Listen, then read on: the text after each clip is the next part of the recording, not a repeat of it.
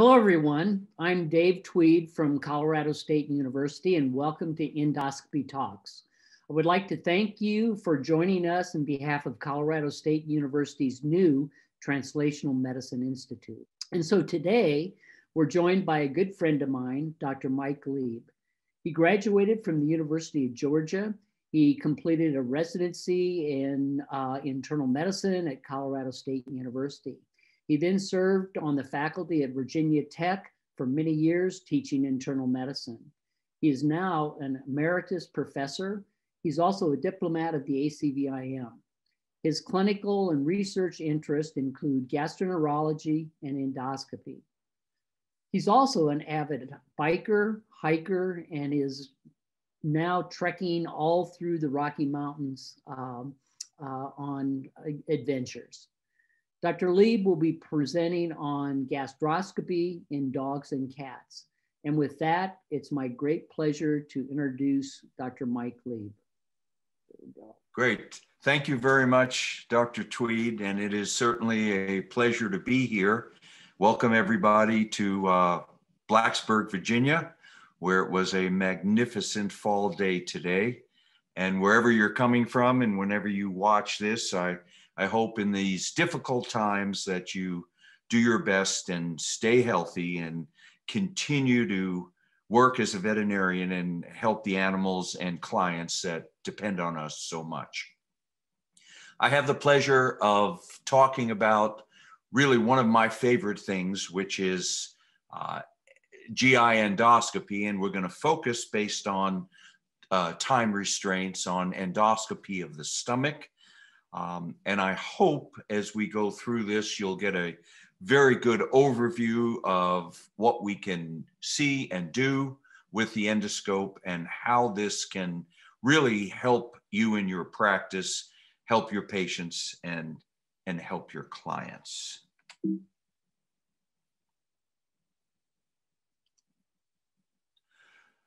So to start off, some generalities. What are the real benefits of doing endoscopy in patients with GI disease? First of all, it is an extremely efficient diagnostic test. And I think the reason for that is that we get to directly visualize the mucosal surface of the GI tract, and for the purpose of this talk, the stomach, and we get to combine that with histopathology. And so everything is direct, and it results in really giving us very important information for patient management.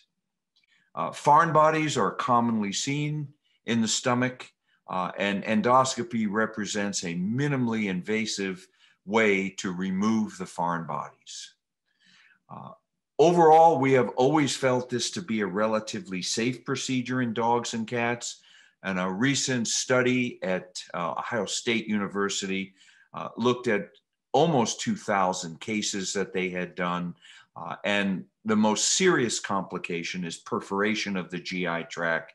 And you can clearly see that this occurred in less than 2% of all cats and less than 0.1% of all dogs.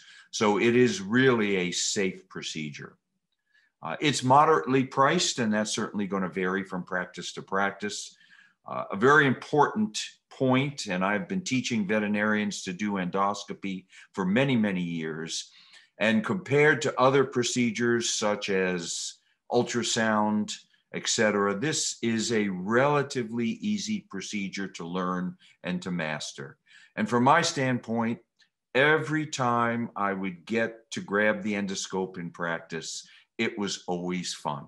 And you're always seeing things that perhaps you've never seen before. Perhaps you're not sure what you're seeing. And so it's always very challenging. And the image on the lower right part of the screen, you can see we're in the stomach of a dog, and there are two worms. These are Physoloptera worms that are attached to the mucosa. And these were findings we did not expect to see. So I want to start very briefly with a case to illustrate the utility of endoscopy and also to show you how much fun it can be in everyday practice. So I saw a very older Weimaraner that came to see me for a month of vomiting every day, 1 to 3 times a day. And in a 13-year-old dog, that type of history certainly suggests some form of gastric cancer. As we worked up the patient, radiographs were taken, and I think you can clearly see on the ventral dorsal view that in the stomach, there's some air, and then you can see surrounding an unusual soft tissue or foreign body density within the stomach. You can see that clearly on the lateral view also. But if you look carefully at the entire radiograph, you can see that the small intestine has been moved aside. There is a mass-like effect present here in the middle of the VD radiograph. And if you look carefully, you can see some linear air in the lumen of the small intestine and the filling with an intraluminal foreign body. And on the lateral view, it's not as clear, but you can see the area I'm talking about right over here. So despite the fact that the owner reported that this dog does not chew foreign material, that this dog has not had exposure to foreign material, obviously it has a foreign body. And it has a foreign body in the stomach, which may or may not be attached to a foreign body that is further down in the small intestine. And how far into the small intestine, it's difficult to tell. On both of these views, we really could not be sure. There's no doubt endoscopically we can grasp and remove what's present in the stomach. In the small intestine, that's a different story. Depending on how far down and how tightly it's packed, that may be difficult. We did recommend exploratory surgery on this dog, where both the stomach and the small intestinal foreign body could be dealt with at the same time. Due to the dog's age, the owner did not wish to have surgery performed and suggested if we thought we could help the dog endoscopically to do it. Sometimes we're able to grasp the small intestinal foreign material and remove it. Other times we can't, and we do have a very interesting endoscopic accessory, a pair of scissors that we can pass through the biopsy channel that if foreign material is going from the stomach into the duodenum that we cannot remove, we may be able to cut off what is present within the duodenum and give that a chance to pass on its own and then remove what was in the stomach. So that was our plan. In the small intestine, it's really important to get the endoscope as far into the small intestine as possible and grasp the foreign material as distally from the stomach as you can. That will improve your chances of removing it. Unfortunately, in this case, we're looking here at the antrum of the stomach, and it's totally packed by this unknown material. I was totally unable to pass the endoscope alongside of the foreign material into the antrum and then into the small intestine. This structure here, this rim that we're seeing, is the angularis incisura. I'll go over that in a little while, but it is the main landmark of the stomach and separates the antral cavity from the body of the stomach. So I was unable to go ahead and get into the antrum and duodenum. I was able to grasp this material with a foreign body forceps and gently pull, and to my surprise, it continued to go ahead and to come out as I gently pulled it out. So it continued to come out, and we seemed to get fairly lucky at this point. And I think to everybody's surprise in the room, we found 3 pair of underwear that had formed a long linear foreign body that was wrapped together. And part of it was in the stomach and part of it went down into both the descending and the ascending duodenum. So we're able to get all of this removed without having to do major surgery on the dog. The dog quickly recovered. And as you can see, the owner had good and expensive taste in underwear. This embarrassed the owner a little bit, but she was delighted that we were able to help our dog and that we did not find evidence of gastric cancer. Okay, so before we move specifically to the stomach, there's a couple of generalities that I always like to review. Whenever we're moving through the GI tract, the three terms of safe endoscopy is centralize, insufflate, and advance with the lumen being visible. Centralize means you use your control knobs up here to maneuver the tip of the endoscope to the center of your lumen. Insufflate, you cover the bottom button with a finger, you insufflate air into the GI lumen. That distends it, enabling you to see and advance your endoscope into the lumen as long as you can see the lumen carefully. If you advance the endoscope into the lumen, then you have a very, very, very small chance of causing serious damage to the GI tract and perforating it. Sometimes you can see 6, 8, 10 centimeters down the GI tract and you can move a long distance. Other times you can only see for a centimeter or two, and you advance the endoscope, then you centralize, insufflate, and then advance further. So we move slowly down the GI tract. Now, diagnostically, whether we're doing an upper or lower GI endoscopy, we try to advance the endoscope as far as we safely can, and then we do our complete exam and collection of diagnostic samples, especially biopsy samples, as we withdraw the endoscope and we come out. So as we're moving out, we will biopsy any lesions we see in the stomach. We'll take several biopsies from the pyloric area, the angularis, the body of the stomach along the greater curvature, and then the cardia in a retroflex position. If necessary, we may take a brush cytology specimen, as the lower image on your screen shows you here. We are extending a cytology brush along the greater curvature, collecting cells to put on a slide, which will help us in evaluating the presence of Helicobacter. As we are withdrawing the endoscope, we distend the lumen by insufflating air. We gently rotate the control knob so we can view the entire circumference of the mucosa, whether this is the colon, the duodenum, or the esophagus. In this way, we can make it very, very difficult to miss a significant lesion. So we view the entire surface of the mucosa as we withdraw the endoscope. And there are 3 rules of not forcing things when you're doing endoscopy. 1, don't force the endoscope into the GI tract. That's a good way to go ahead and cause damage and perhaps perforation. 2, do not force any accessories, whether they be biopsy forceps, foreign body retrieval forceps, balloon dilators, into the working biopsy channel. If they don't go, there's a reason for that, and by forcing it, you can damage your endoscope. And number 3, if your control knobs do not deflect the tip of the endoscope any further, don't continue to turn them, because that's a good way to damage the wires that allow control of the tip of the endoscope. Now, there are a few places where you have to push the endoscope a little bit harder than you do in other areas. And that would be at the GI sphincters, at the colonic flexures, and especially in cats. When you're trying to enter the antrum and to visualize the pylorus, you have to push a little harder than other places, but a little harder is not forcing.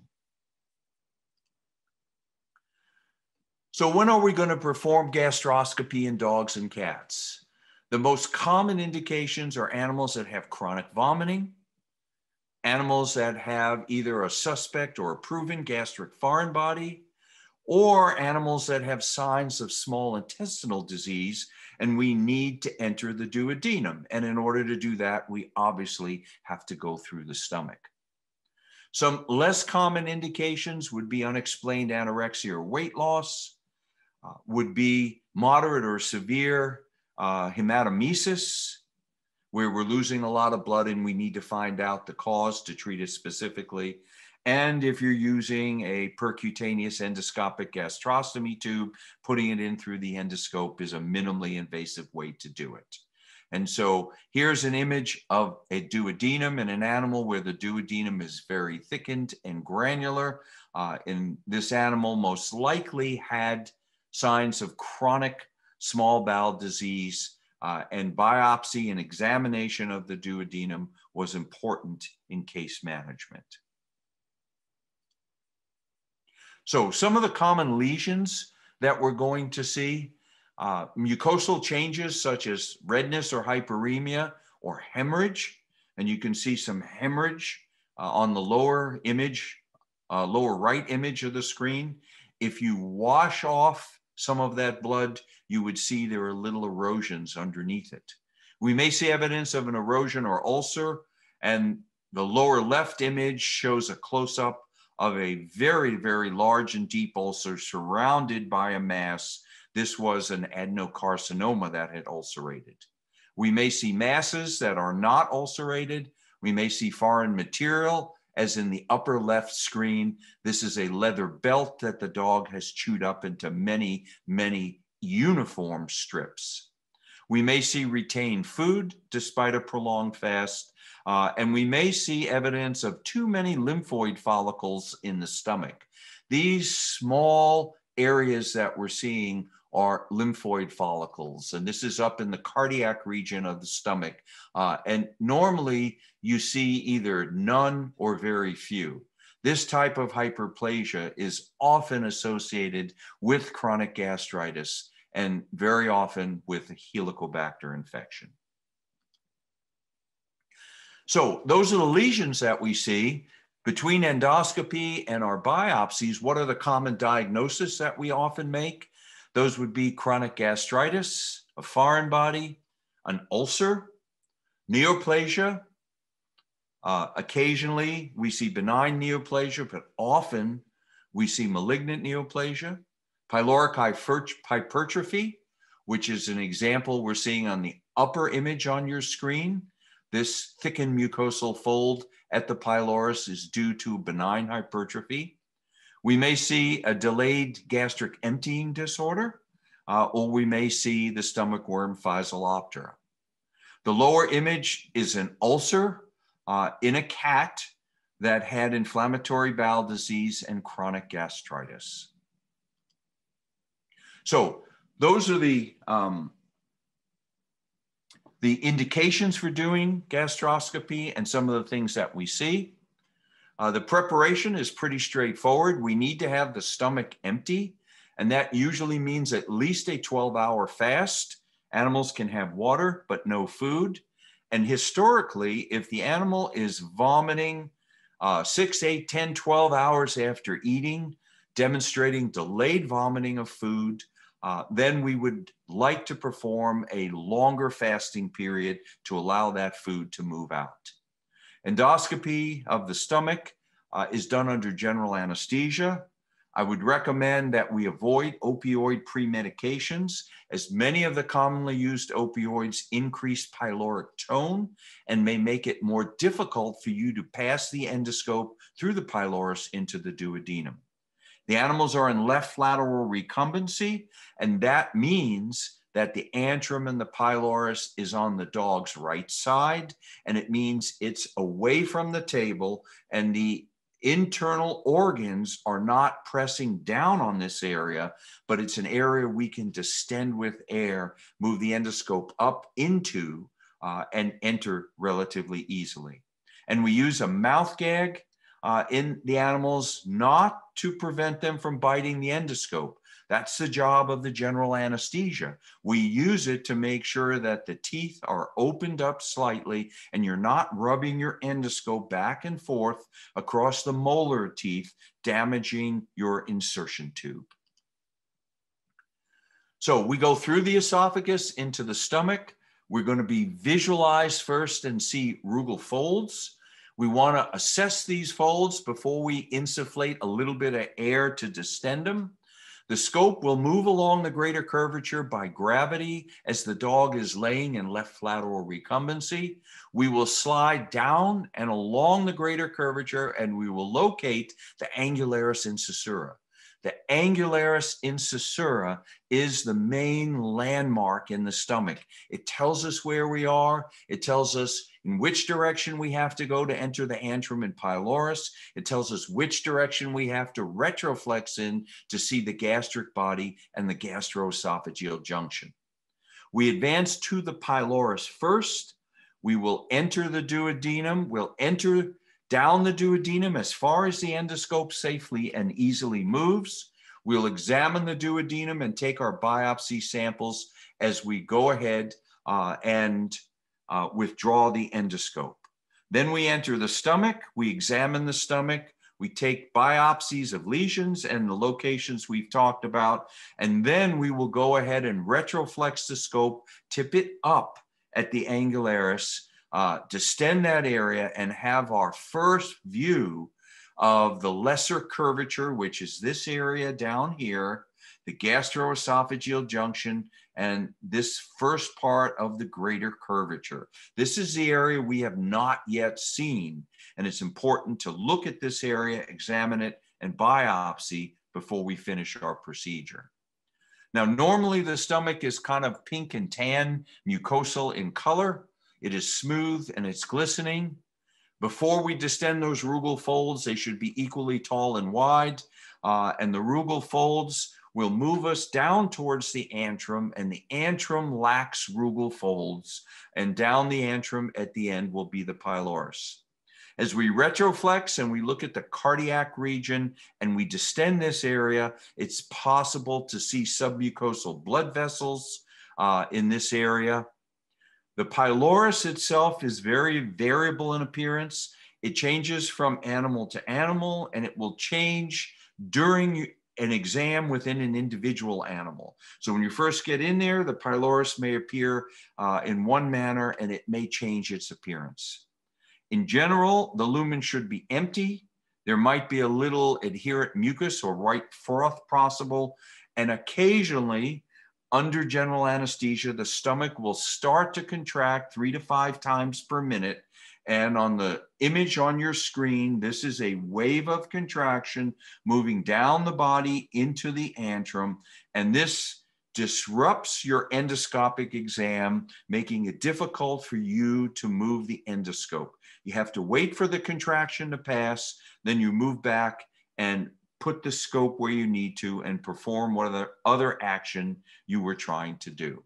So we come through the esophagus, dog is in left lateral recumbency, the endoscope will illuminate this area of the body right here. The endoscope will then move in, get close to the mucosa, and as you gently advance it, it will come around the greater curve, will come around this angle, and will tip up in this region, and it will point right here at the reflection of the lesser curvature, which is your landmark, the angularis incisura. So gravity will help us to illuminate the angularis and to see where we are. So 2 views in an empty stomach. You can see the rugal folds moving down in this direction. With a little more air, they're distended. And essentially, if we advance the endoscope parallel to the rugal folds, it will move us down towards the antrum, which you can clearly see down here lacks rugal folds. The beginning of this fold here, or a little more of it here, is that angularis incisura, that as we slip around the greater curvature, once we identify, you'll be able to figure out where you are in the stomach. So we mentioned that the stomach should be empty of food with an adequate fast. Here's 2 examples of animals that despite a 14 to 16 hour fast, there was plenty of food still in the stomach, indicating some delayed gastric emptying. When the food particles are small and there's fluid present, you may be able to insufflate some water. Apply suction and clean this area up to visualize the mucosa and make an appropriate diagnosis. If you have a lot of particulate food like this, it's going to be very, very difficult. And if this happens, sometimes the best thing to do is to wake the animal up and then try again with a longer fast. Looking at mucosa hemorrhages associated with gastritis, some fresh hemorrhages that we're seeing here on the left, and some hemorrhages that have been there a little longer, the acid in the stomach producing the dark melenic type color that we see. If we wash these hemorrhages away, we may be able to see very, very tiny erosions present. So here is a young to middle-aged cat presenting with anorexia and weight loss, and endoscopically, the greater curvature area in the body was full of this foreign material. I'll give you a minute to go ahead and try to guess what this is.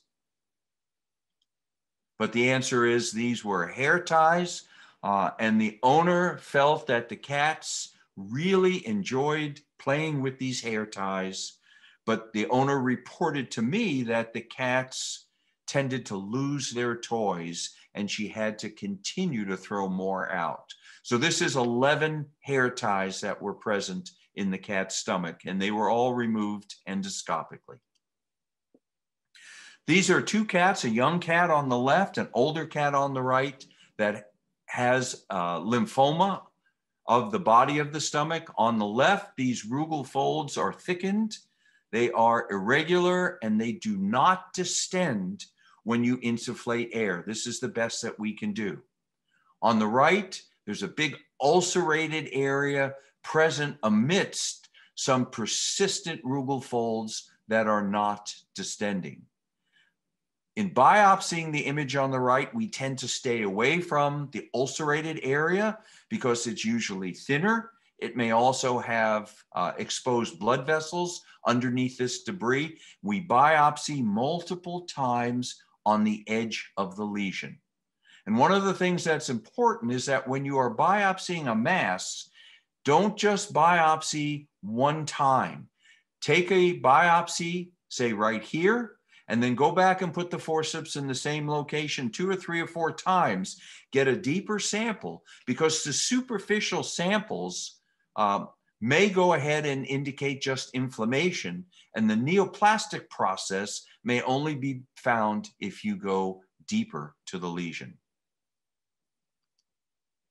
So we come down here and we identify part of the lesser curvature and the angularis incisura. This is what I call the gastric lighthouse. It tells you where you are and where you have to manipulate the endoscope.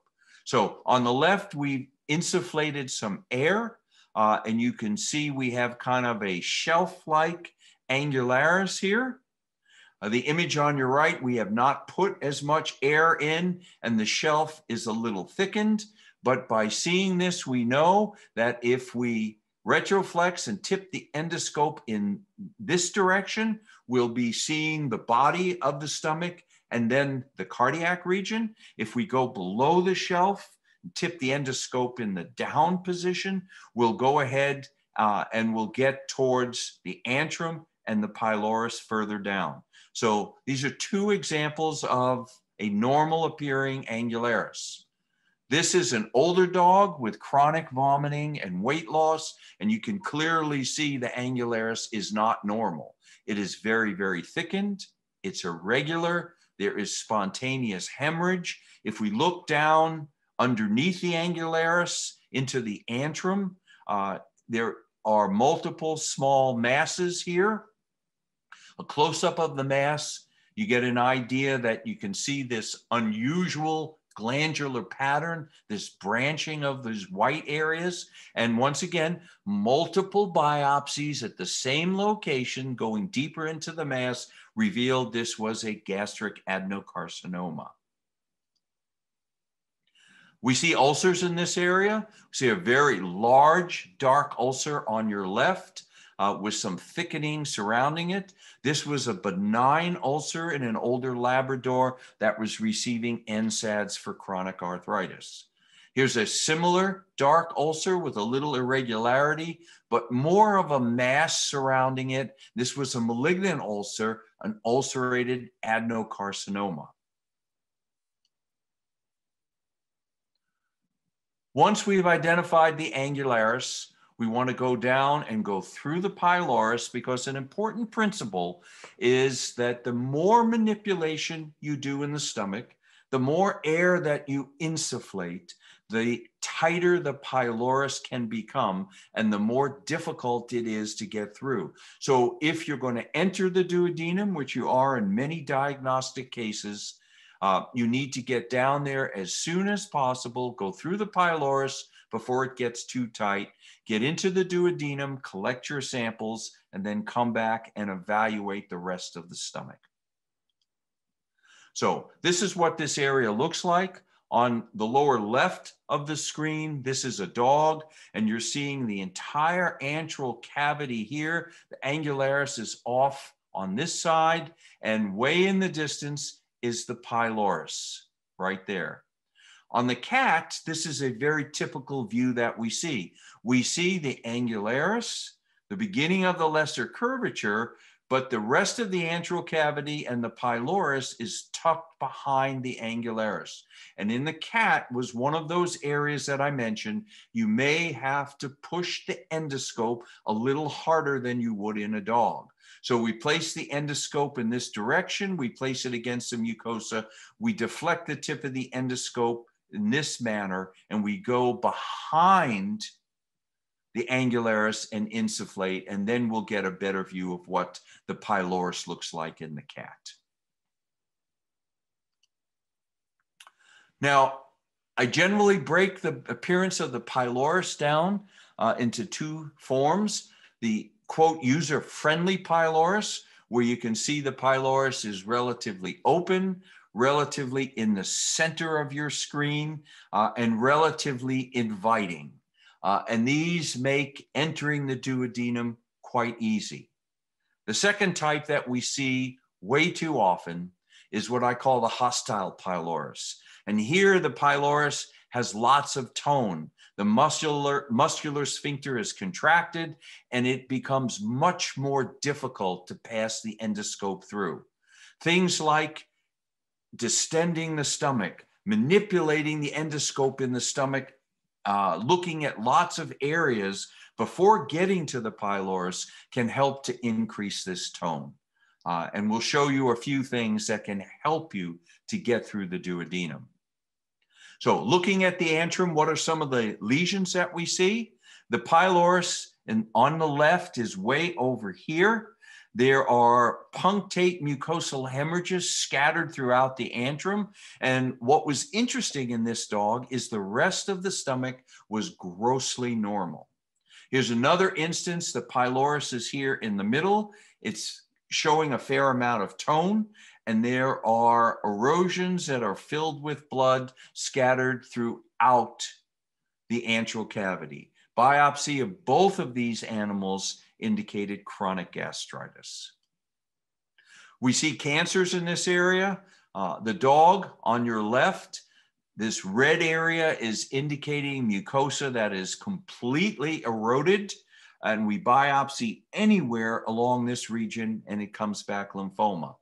In the cat, you're seeing the angularis on this side here, and the entrance into the antrum is filled with two white raised masses, making it very difficult to get around the corner into the antral cavity. In the cat, you can also see coming off the body of the stomach where the body joins the antrum, you can see evidence of another mass. Once again, lymphoma in the cat. Two ulcers.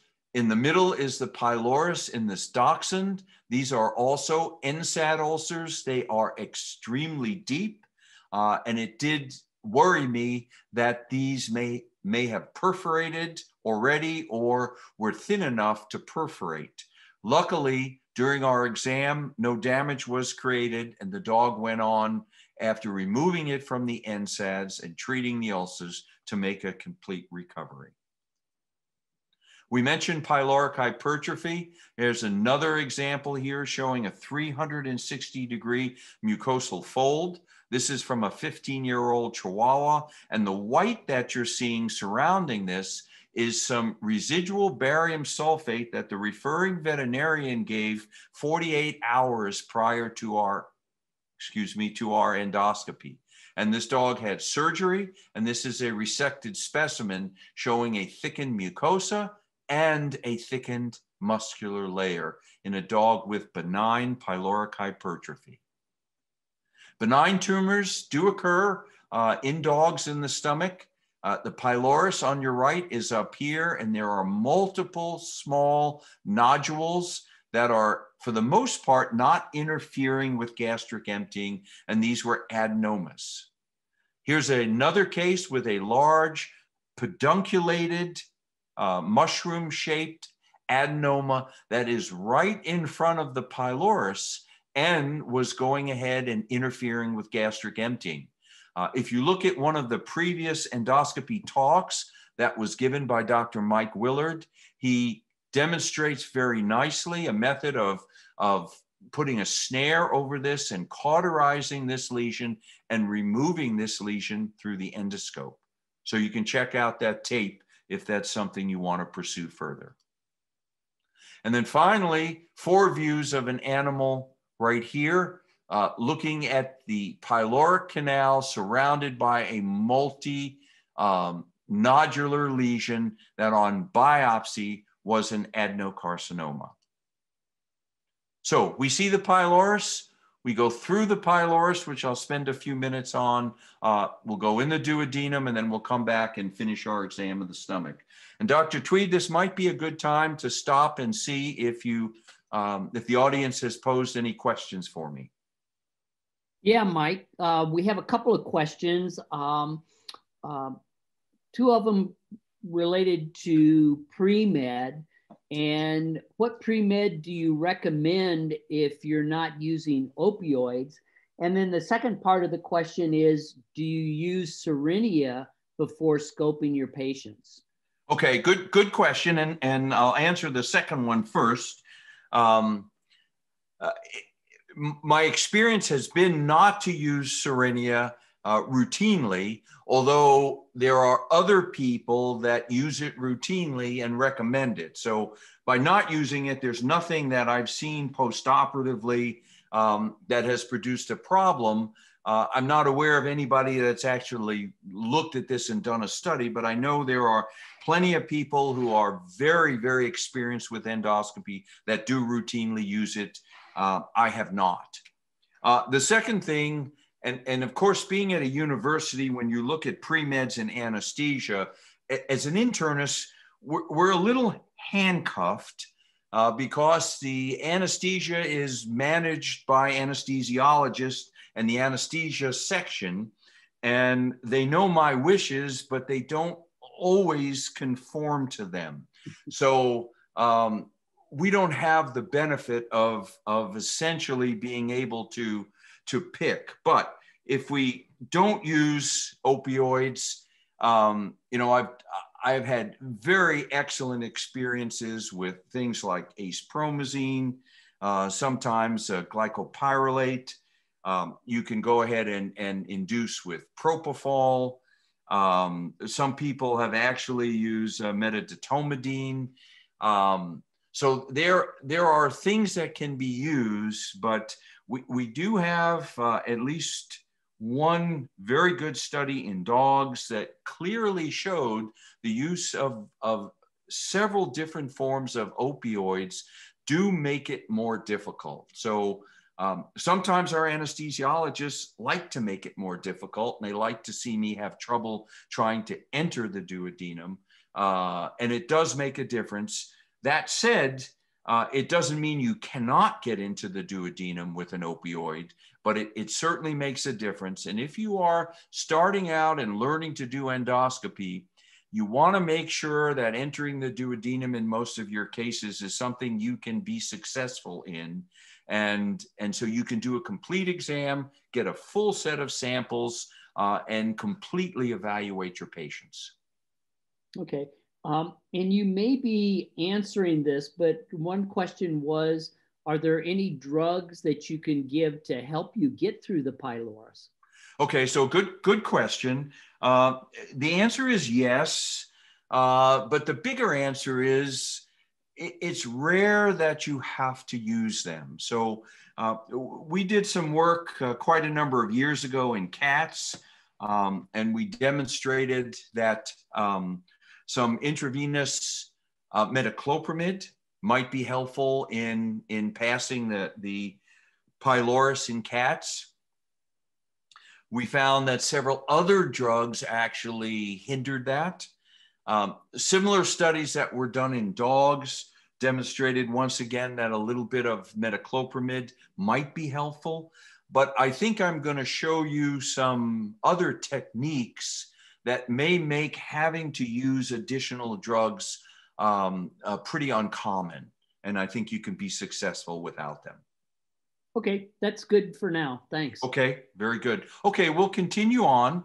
I'm going to just spend a few minutes on the duodenum, realizing this is a talk about gastroscopy, but you know, one of the major reasons to do gastroscopy is to enter the duodenum. So I didn't want to leave everybody hanging. So a couple of tips for entering the duodenum.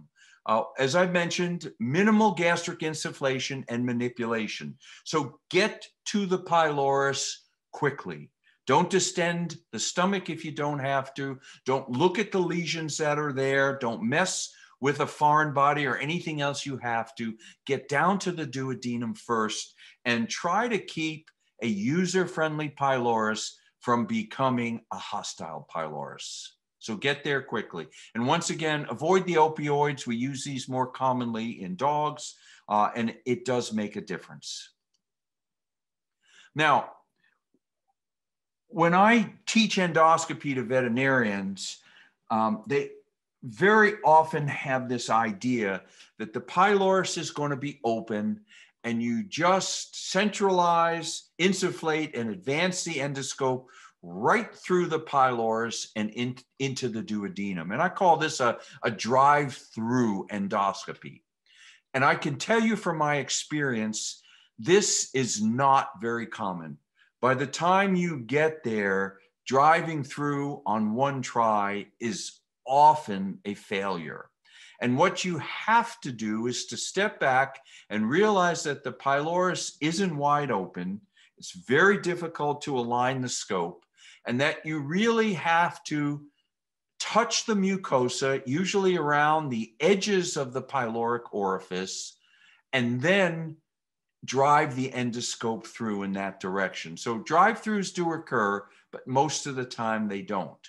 So you align the endoscope to the center of the pylorus by using your control knobs. Usually you push the endoscope against the mucosa right on the edge of that pylorus, and you'll get what's called a readout. And basically you'll see a big red screen, and that's because the lens of your endoscope is right against the mucosa and you can't see anything. You insufflate that area, you advance with gentle pressure. What you're looking for is a little bit of a black hole. You're looking for that pyloric orifice. And if you're off to the side, all you need to do as you insufflate is you very gently displace your control knobs a little bit, maybe a 1/16 of a rotation. Rotate them right, left, up, and down. You're trying to take the tip of the endoscope from the edge of the pylorus and angle it into that black hole. If you see that black hole, advance gently with insufflation. You'll see the endoscope slide through into the duodenum.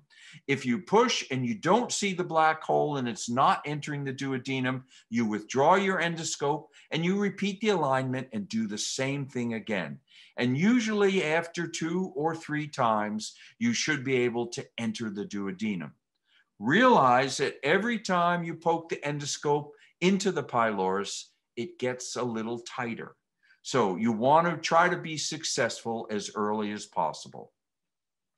If for some reason you're unable to get good alignment, or you see an image like you're seeing on the lower right portion of the screen where the angularis is stretched thin, the antrum looks like a slit, and as you pass your endoscope, it automatically retroflexes and you're looking at the gastroesophageal junction. When that happens, it means the body of the stomach has distended with air too much, and you need to remove the air, withdraw the endoscope, and slide it down into the antrum without insufflating much air. Then you can get a decent alignment and hopefully be able to get this mucosal contact and then slip the endoscope forward. If none of this works and you cannot get good alignment on the pyloric orifice, it's tipped off to the side, there's a fold in front of it, you can rotate the dog into dorsal recumbency. That will change the orientation and give you a chance to get a better orientation into the orifice.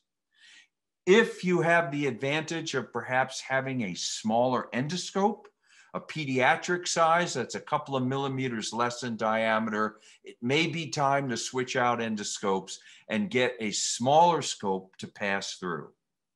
Only if these maneuvers fail would I recommend either pharmacologic manipulation with metoclopramide, or what some people will do is to pass the biopsy forceps in a closed position into the edge of the pyloric orifice and attempt to slip the endoscope over this by using that forceps as a stent. To me, that is something that should be done only as a last-ditch effort, because you really have a bayonet on the tip of the endoscope. And if you push that in, there's a possibility you can perforate the stomach. So entering the duodenum is what I call the final frontier. It's the hardest thing to learn when you're doing upper GI endoscopy, but the hardest thing to learn doesn't mean it's that hard. And with a little bit of experience and good instruction, hopefully you'll be successful and you'll enter the duodenum and you'll be rewarded with this type of view right here. And essentially, we come down the body of the stomach. The angularis is right here. We are now going up in the antral cavity. The pylorus is here. You slip through.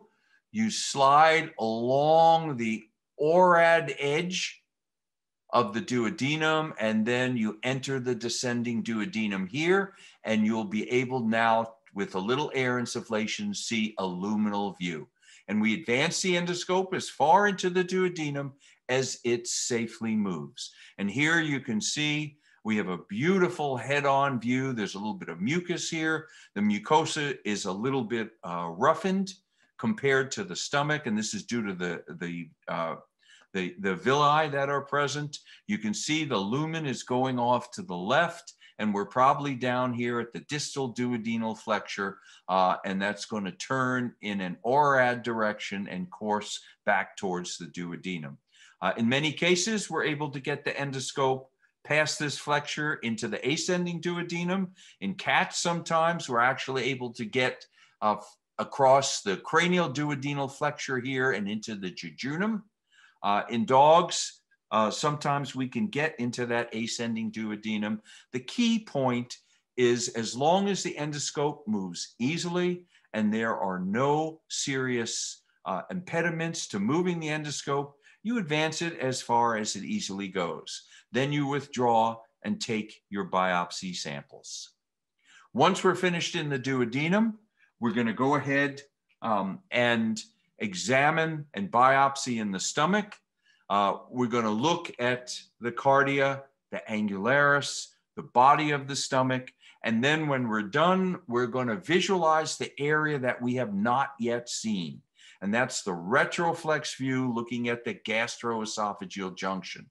So here's the gastroesophageal junction. The black thing is the endoscope coming from the esophagus into the stomach and turned on itself. And we do that by rotating the inner control knob all the way in a counterclockwise direction, and that will retroflex the endoscope in at least 180 degrees. And that allows us to look back on ourselves and to evaluate the gastroesophageal junction, the cardia, and part of the lesser curvature. To get closer to the gastroesophageal junction, you withdraw the endoscope.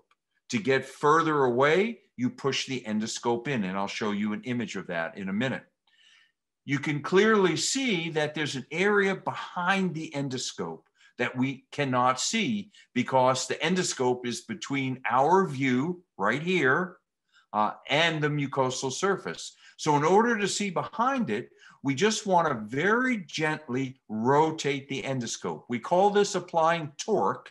And by simultaneously rotating the control handle and the insertion tube, no more than an 1/8 of a turn, maybe a 1/16 of a turn in a clockwise and counterclockwise direction, we will twist the endoscope, and the area behind the endoscope will now come into view, either here or here. And that way we can see if there are any lesions. And one thing I will tell you is that small foreign bodies present in the stomach in left lateral recumbency will always lodge right in this area. And so you may be chasing a foreign body that you saw on a radiograph. You go in there and you don't see it, and it's not in the duodenum and it's not in the stomach. Don't forget to look behind the endoscope because it may be tucked in right there because of the animal's position.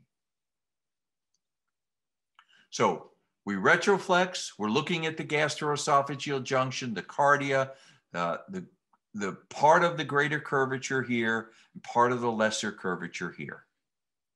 This is the area that we did not see at all when we passed the endoscope in and went into the duodenum.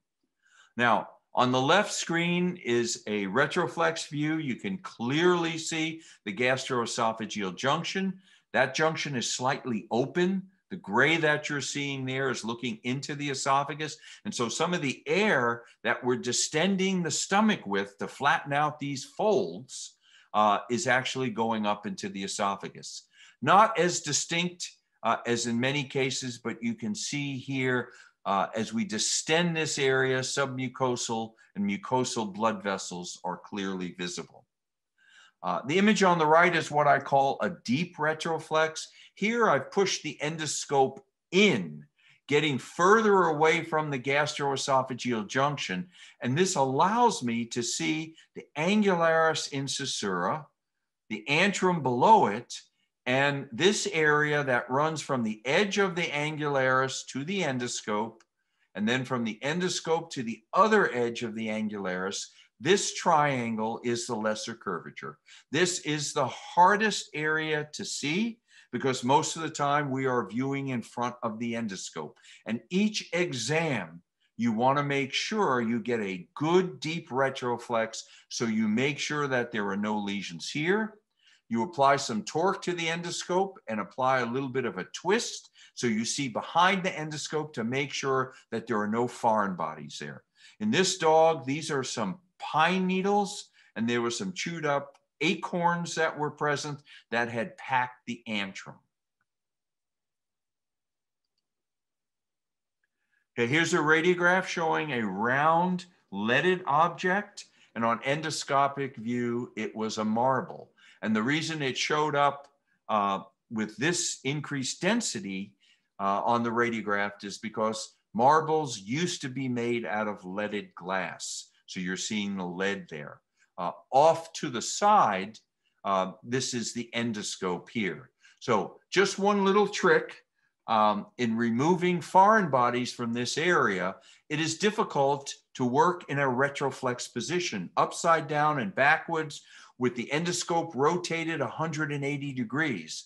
So what we like to do is to place the animals in sternal recumbency, by gravity, the foreign body will pop out of the cardiac region and will fall into the body of the stomach, and you'll be able to operate with your endoscope in a head-on view without the endoscope retroflex, and it will be very easy to move your foreign body forceps in and out of the endoscope. So an important trick to remember: to change the position when you have a foreign body like this, it will be easier to grasp and to remove. Here's a retroflex view. The endoscope is up here. Gastroesophageal junction is here. And here's an animal that was receiving aspirin and has these linear, has these linear erosions coming down. So relatively superficial, but relatively diffuse. Retroflex view, endoscope here. There is a smooth mass present, and you can judge its size in relation to the endoscope, which was about 10 millimeters in diameter. So this mass is about 10 millimeters by about 15 to 20 millimeters in length. I've taken a biopsy there, removing the mucosa and going a little bit deeper. This is the classic location and the classic appearance of a smooth muscle tumor, a leiomyoma at the gastroesophageal junction. The dog was showing no clinical signs for this.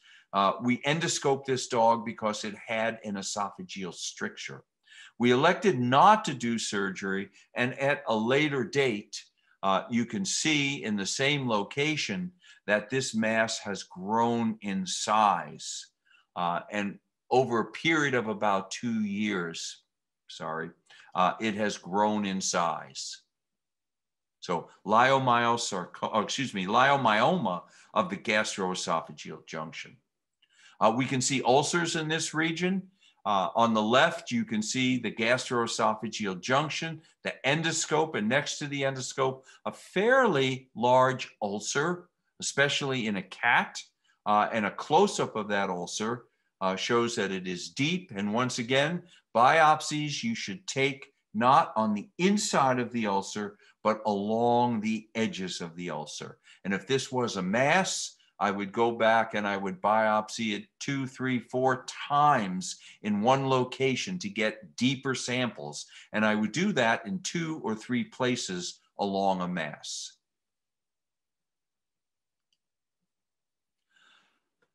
So as you're doing your gastroscopy, remember you are attempting to move the endoscope forward, and you're insufflating, and you may not be paying as much attention to how much air you're putting in. It is possible to over-distend the stomach, make it difficult for the animal to breathe. So the person who is monitoring your anesthesia may tell you the pulse oximeter is going down. Please take some air out of the stomach. As you are finished your exam, suction any residual air and any fluid out of the stomach. This will reduce the chances of the animal vomiting and aspirating this fluid. As you go through the esophagus on the way out, suction any fluid that has reflux from the stomach in this area. Inspect and then suction the area around the pharynx and the larynx, because some fluid can come up along the endoscope and could be aspirated when the endotracheal tube is removed. And in large dogs that are in left lateral recumbency, remember they may have a very large cheek pouch that is full of saliva. And when you set the dog's sternal, that is also another area where the animal can aspirate. So just suction that out or wipe it out with a paper towel and do everything possible to make sure the animal's recovery from anesthesia is smooth. And one of the important things that I've tried to emphasize is that if you're doing a diagnostic endoscopy, you're looking at an animal for chronic vomiting, chronic small bowel diarrhea, anorexia, weight loss, you take a full series of biopsies. You give the pathologist all the samples from the duodenum and the stomach and the lesions that you see, regardless of whether you see gross lesions or not. an animal that has a grossly normal stomach and duodenum still can have chronic gastritis, can have inflammatory bowel disease, and even can have diffuse small cell lymphoma. So don't be fooled. Even if the mucosa looks normal, take the time that it takes to go ahead and get a full series of biopsies. So in the stomach and an upper GI endoscopy, we're going to biopsy any lesions. We're going to get at least 6 to 8 samples from the duodenum, and we're going to biopsy a minimum of 2 samples from the area around the pylorus, the angularis, the cardia in the retroflex position, and then the body right along the greater curvature. And we're going to make sure the pathologist has a good overview of what the tissue looks like. So to emphasize, always biopsy, even if there are no gross lesions. And remember, we get the endoscope as deep into the animal, whether it's the duodenum or the colon, as we can safely do that. And then we will examine and biopsy on the way out. And just one tip for biopsying the cardia. In visualizing the cardia, we distend this area and flatten the mucosa, and that allows us for good visualization.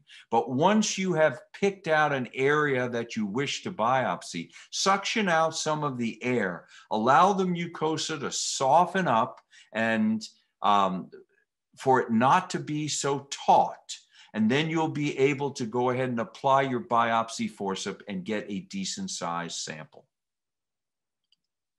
So with that, I think I have covered what I'd like to cover. And Dr. Tweed, I think we hopefully have some time left to answer some questions.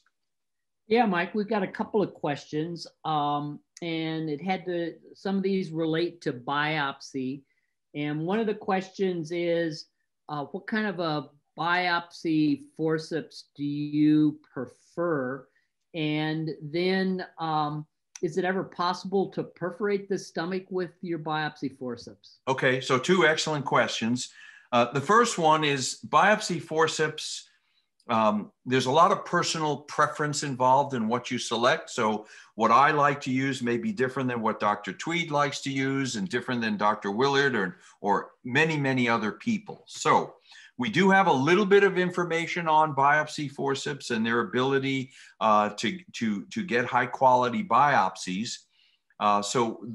These studies can guide us somewhat. What I have preferred to use is a fenestrated elliptical biopsy with a needle. And most recently, I have moved from reusable forceps to disposable forceps, which I have found are extremely sharp and can be associated with large and high quality biopsies. I like the forceps with the needle because they allow me to use the needle to skewer the tissue, and especially in the colon and the duodenum, when it's easy for the forceps to slide off the mucosa, it helps to stabilize them. They're ellipsoid, and that means they're a little bit larger than oval forceps, once again allowing you to get a larger piece of tissue. Very sharp forceps, so you can get a good chunk of the tissue. And the fenestrations on each side of the cup allows the tissue to actually move through the forceps and to gather more tissue within the forceps. So that's my personal preference. And I think I get, over the years, fairly high quality biopsies. The second question, is it possible to perforate the stomach? The answer is yes. It's hard to do if you follow good principles. So things like, make sure you have good visualization over what you're doing, that you push the forceps gently against the mucosa, and understand that if you have ulcerated tissue, whether it's a benign ulcer or a malignant ulcer, that's an area you want to stay away from So that will reduce your chances of perforation. So the answer is it can occur.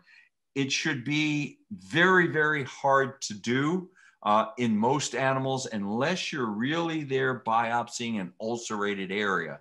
And by staying to the edge of that, that shouldn't be a problem. Great. We have one last question.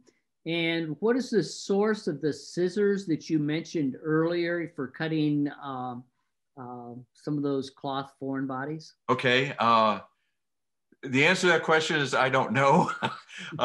My source was my endoscopy technician who always looks for these things and sent me an email years ago and said, I saw this online. Would you like us to go ahead and get one?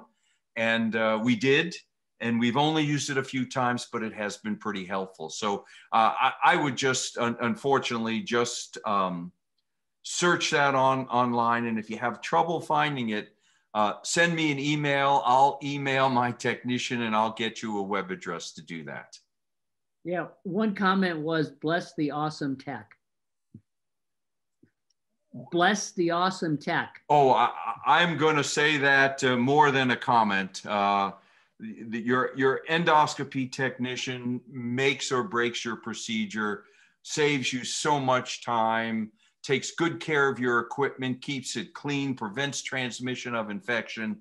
And I've been lucky over the years to work with many really wonderful technicians, but the one I worked with for about the last 15 years made me look good.